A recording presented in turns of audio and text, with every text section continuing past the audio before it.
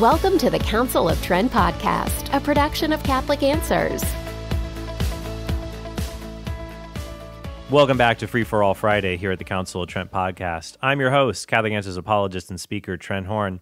Monday, Wednesdays, it's Catholic theology. But on Friday, we're free. Freedom to talk about whatever I want to talk about and whatever you care to listen to.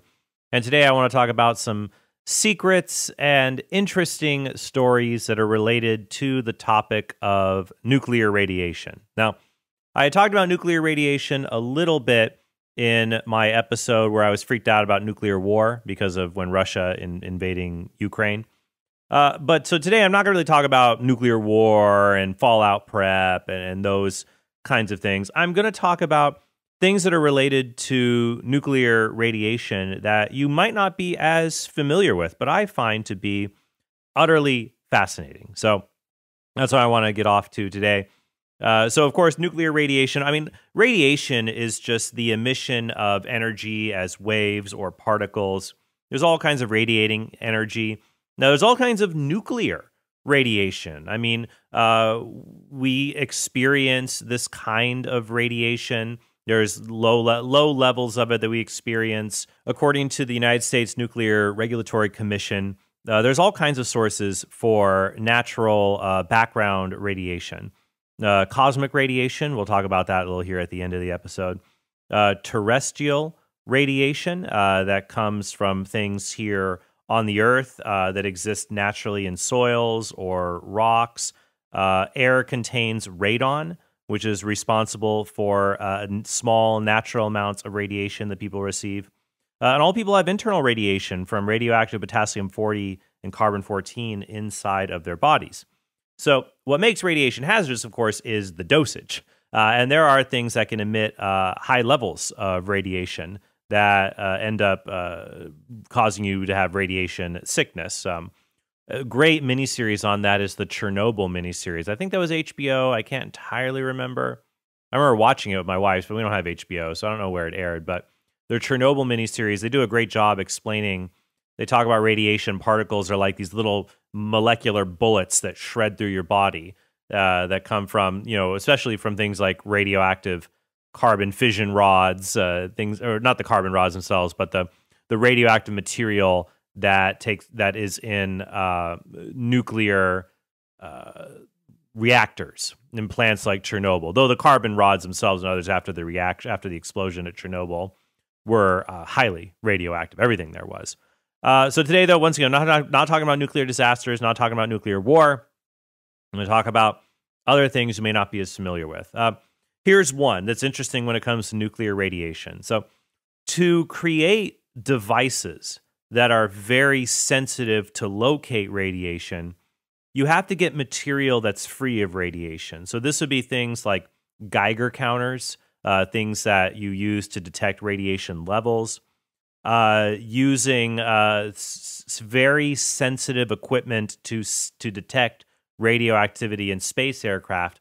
The equipment itself must be free from radiation. Now, you might think, oh, well, that shouldn't be that hard to you have stuff that's free of radiation, but it isn't, because radiation is common all over the Earth. And in particular, since the 1940s, ever since the nuclear tests in the 1940s, they changed the world's atmosphere.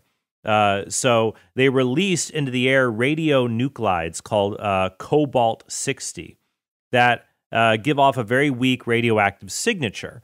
And so the bombs like Trinity in New Mexico and the bombs at Hiroshima and Nagasaki, and of course all the other nuclear bombs that were detonated afterwards, but even those, they changed the composition of cobalt-60 in the air, and the creation of steel that would be used in the machinery to detect radiation.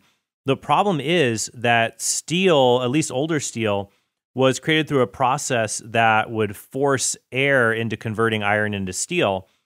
And so, but even afterwards, unless you create the steel in a environment completely sealed off, in a vacuum, completely sealed off from outside air, you will get low levels of cobalt-60 in it. So you get tiny, because of these nuclear bombs that detonated decades ago, any steel that is manufactured after 1945 has trace amounts of cobalt-60 in it because it's just up there in the air. It's spread all throughout the earth. And so you can't make steel that's free of that particular radionucleotide. What is it? It's a radionuclide. The point is, there's low levels of radioactivity in steel. It's not harmful to us, but the steel itself can't be used in a device to try to find any radioactivity because it has a tiny, tiny amount of radioactivity. So it's only for very sensitive equipment.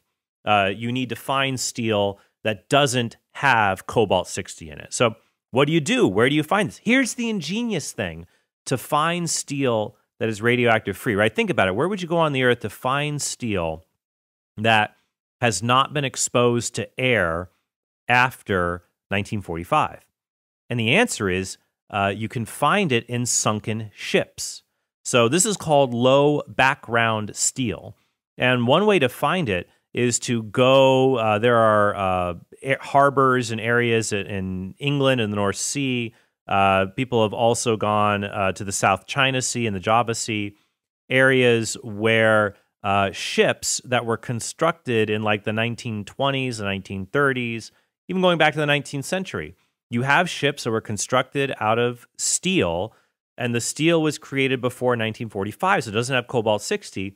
And because the ship was at the bottom of the ocean, it was protected from the radiation cobalt-60 that was released into the air after the nuclear events. And also it's been protected from radiation from just a lot of natural background radiation, like the sun isn't shining on it. It's very well preserved. And so that kind of steel is actually very expensive, as you would imagine, try to get a hold of. So that's interesting. I always thought that was neat. Like, where can we find this kind of stuff?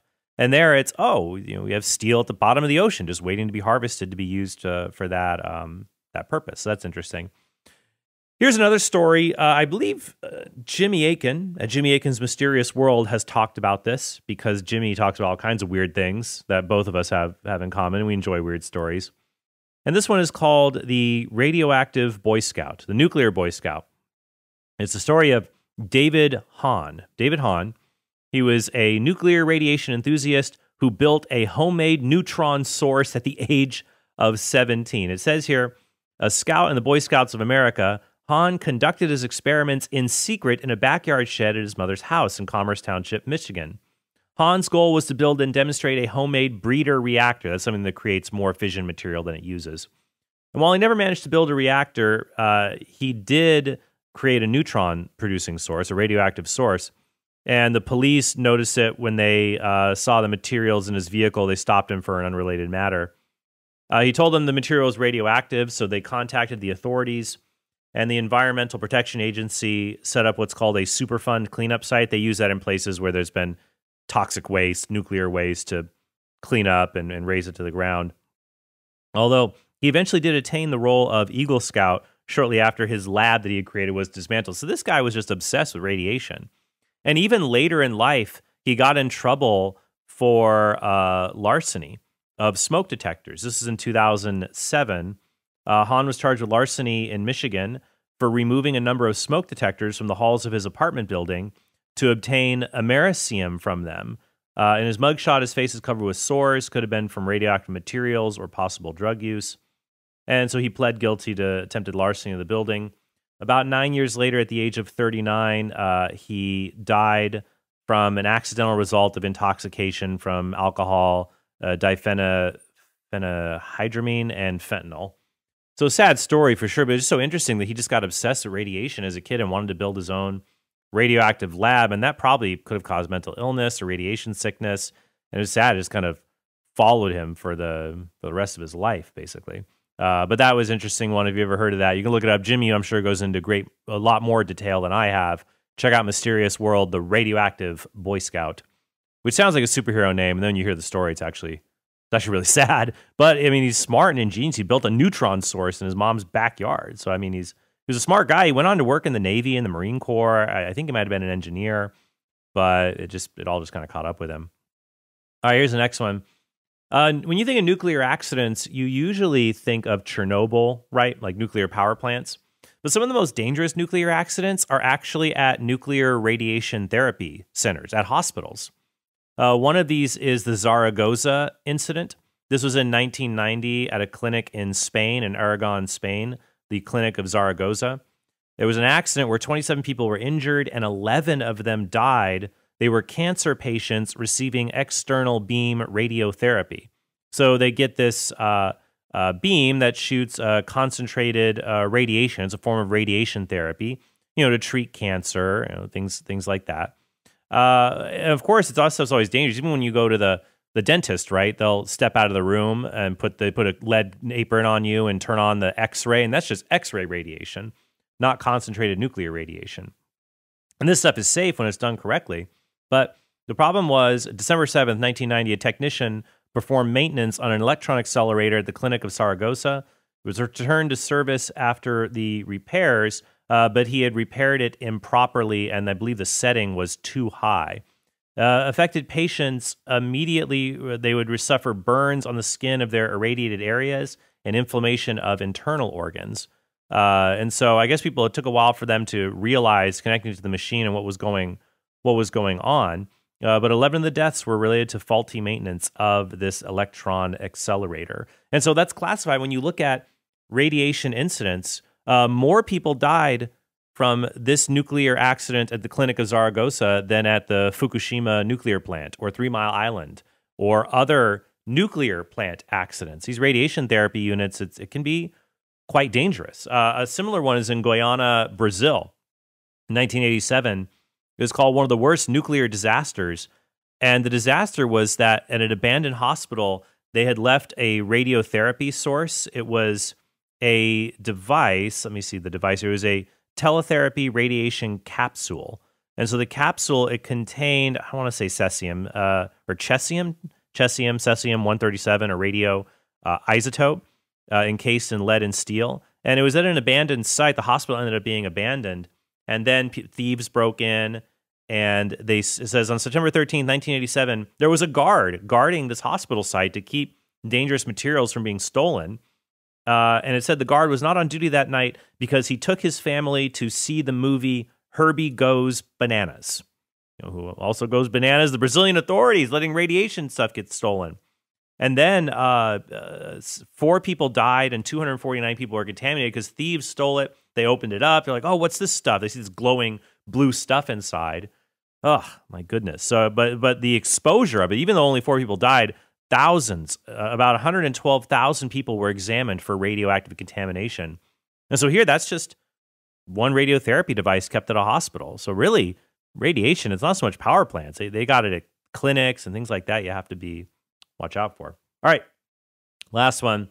Not so much a downer. I had 2 downer stories. This one's more uplifting or scientific-y. That's not a word, but I don't care. It's interesting. This is about cosmic microwave background radiation. So remember I said cosmic radiation earlier in the show? Well, this is a really interesting thing. So back when people were debating whether the universe began with a Big Bang, Father Georges Lemaitre, Catholic priest, said yes. Albert Einstein said it's a beautiful theory, but where's the empirical evidence? But then in the 1960s, Arno Penzias, I think Robert Wilson, were using a Bell Labs radio telescope to examine the universe. They were picking up radio transmission, and they got a faint signal no matter where they pointed the telescope. They thought that birds had pooped on the telescope again, and they cleaned it.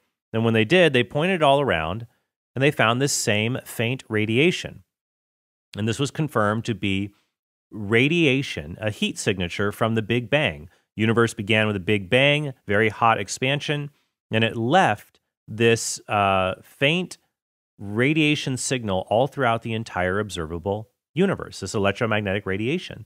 And this later confirmed Father Lemaitre's theory that was derided. It was made fun of. The word Big Bang was kind of a slur back then, coined by the atheist, now and then later he became a deist scientist, Fred Hoyle. Father Lemaitre's theory was confirmed, and then later there was a probe that was sent out, or a satellite, I think it was sent out in the 1990s, that mapped this, the Wilkinson Microwave Anisotropy Probe, WMAP, is what I'm thinking of. So that was a very important discovery in cosmology, confirmation of the Big Bang. Very fascinating, the cosmic microwave background radiation that the heat of the Big Bang, it cooled, but then expanded and filled the entire universe. The entire universe was filled with this. Why am I French? I do not know. But if I did a documentary, it would fill the whole universe. I apologize to our listeners in France. I did not mean to appropriate your culture or offend you with a terrible French accent. Hey, that was fun. Thank you guys so much for listening, and I hope that you have a very blessed weekend. If you liked today's episode, become a premium subscriber at our Patreon page and get access to member-only content. For more information, visit TrentHornPodcast.com.